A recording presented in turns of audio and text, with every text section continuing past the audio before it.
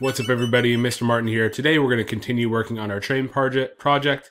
We are going to have the axle peg part studio open, and we're going to create a sketch on our front plane. I found in OnShape that it's easier to just make these shapes and revolve them than it is to make circles and extrude them and do those kind of things. So we're just going to stick with that. So we're going to make a horizontal line that's 0.125 inches. We're going to go up an inch and zoom in a little bit so we can see better. We're going to go to the right 0.086 inches and up 0.031 inches. We're going to escape out of that, kind of move some of this stuff around so it's a little bit easier to see what we're working with, and make another line. And we're going to go here, we'll go vertical 1.125 inches, and then we're going to go to the right 0.125 inches. So once we have that all built, we're now going to make an arc from here to here.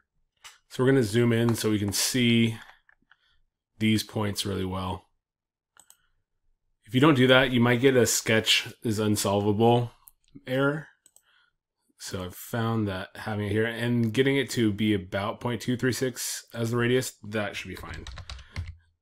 And then it's able to give you the radius that we want.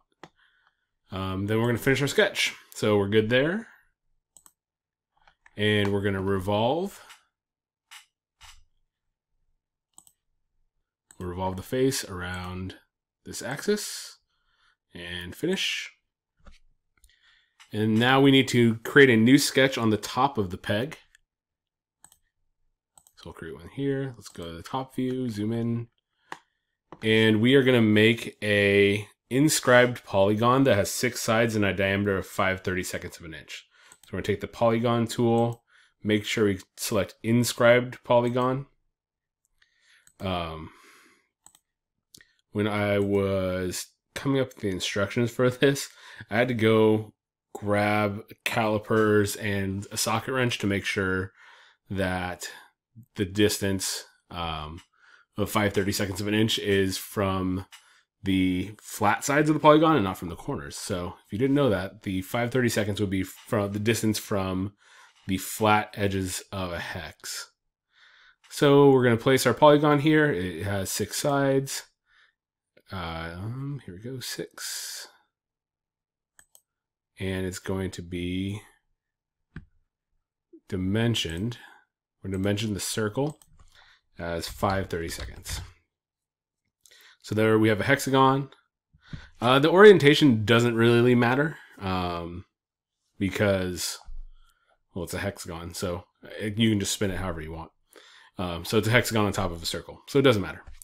So we are going to finish this sketch. Let's zoom out or go back to a not top view. There we go. And we're going to remove extrude this hexagon down, and we'll remove it 0.111 inches down. The last thing we're going to do is we're going to chamfer the bottom edge of this cylinder. So select chamfer. We're going to do distance and angle. So select that. We'll go distance of 0.03 inches and a angle of 45 degrees. And we're good. So we're going to zoom out so we can see everything. We can right click, say hide all planes if we don't want to see them. We're going to change the part material to PLA.